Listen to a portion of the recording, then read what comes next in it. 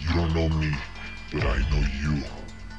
Up until now you have encouraged this obsession with pie, not caring for the personal health of others. Your lack of thoughtfulness sickens me. Right now you are being watched, and if for one moment you forget you're being watched, you lose. Your only way out is the door. You see, you can either walk out and live the rest of your life, or you can eat that pie, which is full of poison.